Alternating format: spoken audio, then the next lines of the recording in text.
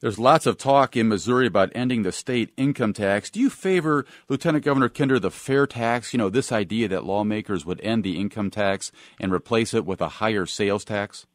It is a dream of mine to move Missouri to the fast-growing states, now numbering 9, that are all growing faster, that don't have an income tax, that are all growing faster than the states that do have an income tax. However, I have not endorsed the fair tax, and I have no plans to do so right now.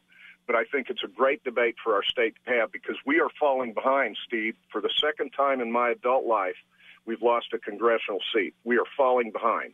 The respected budget analyst Jim Moody just determined that a fair tax would, quote, either bankrupt the state or, in the alternative, bankrupt the poor and the working lower and middle income classes. What about that? I have listened to Steve, to Jim Moody's presentations. He's a good friend, and he is a respected analyst. And his cautionary notes is one of the reasons why I have not endorsed the fair tax. I've heard it, but I think it is a good debate for our state to have, and we should continue with the debate.